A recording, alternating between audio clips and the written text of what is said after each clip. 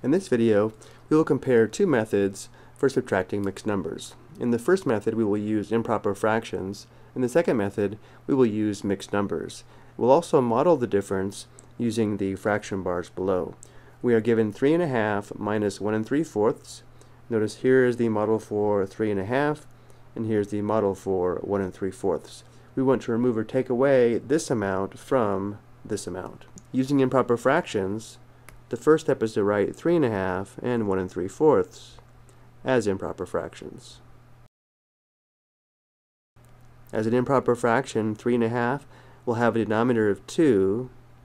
The numerator is 2 times 3 plus 1, which is 7. Looking at the model for 3½, if we cut all the pieces into the size of 1/2, we can see 3½ does equal 7 copies of 1/2, or 7 halves. As an improper fraction, 1 3/4 will have a denominator of 4. The numerator is 4 times 1 plus 3, which is 7. 1 3/4 equals 7/4. Looking at the model of 1 3/4, if we cut all the pieces into the size of 1/4, we can see 1 3/4 equals 7/4. The next step is to obtain a common denominator, hopefully the least common denominator.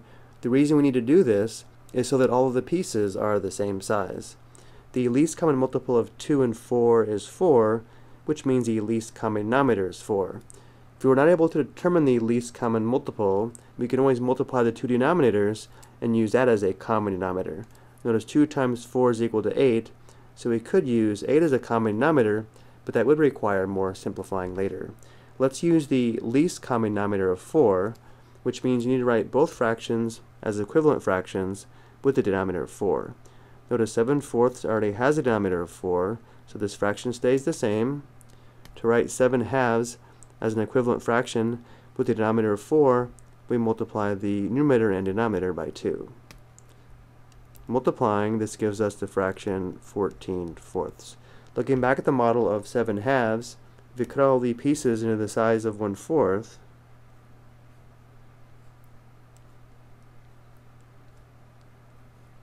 we can see 3½ or 7 halves does equal 14/4.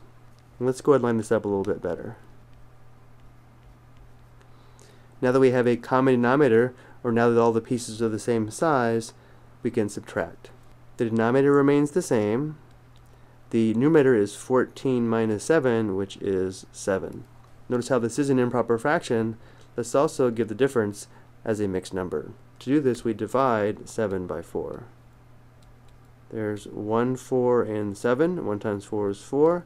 We subtract, the difference is 3, which means the quotient is 1 3/4.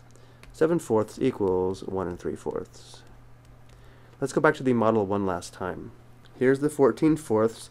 We want to remove or take away 7/4, which means we want to remove this amount from this amount. Let's go ahead and do this. We're going to remove this amount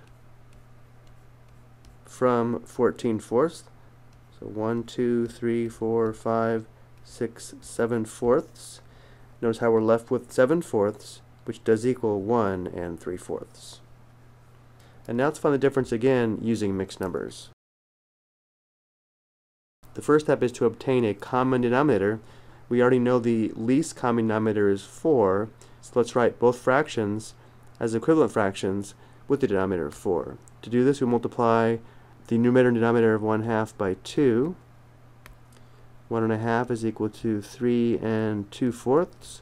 Looking at the model for 3½, if we cut this unit into pieces the size of 1/4, we can see 3½ equals 3 2/4. 1 3/4 remains the same. And now we subtract, beginning with the fractions. But notice how we have 2/4 minus 3/4. We cannot subtract 3/4 from 2/4, and therefore we need to perform an exchange with the 3.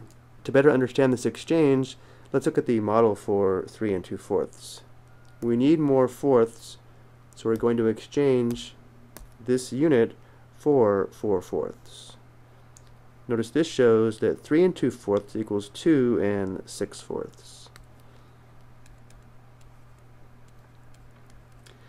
Let's look at this exchange in more detail. we began with 3 and 2/4.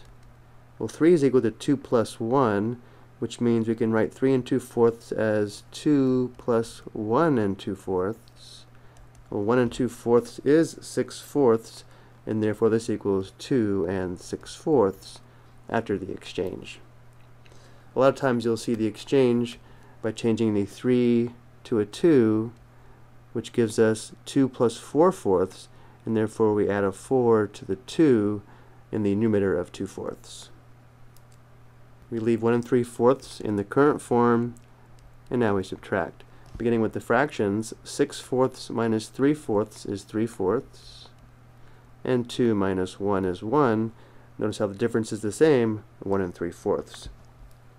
Looking back at our model one last time, we want to remove this amount from this amount.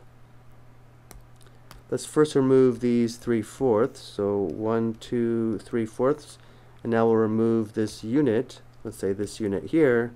Notice how we're left with 1 and 3/4 as our difference. I hope you found this helpful.